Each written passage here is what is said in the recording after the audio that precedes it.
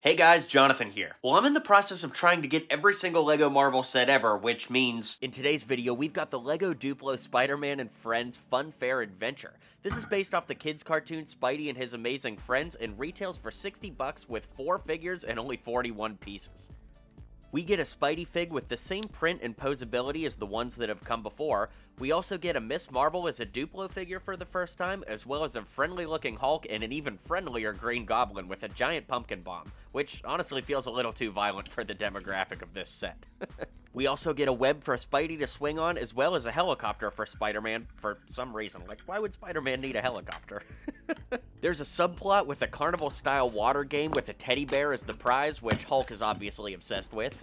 And the main event is the giant Ferris wheel, which admittedly is pretty cool once it's built up. Look, I know this set isn't going to be for everyone, but taking into context the demographic this is designed for, I think this is actually a pretty cool set. 3 heroes, 1 villain, and a whole bunch of bright-colored Duplo bricks would be a lot of fun if I were a kid still, and I think the only downside is the $60 price tag, which is a little steep. Let me know your thoughts on this set, and I'll catch you guys on the next video.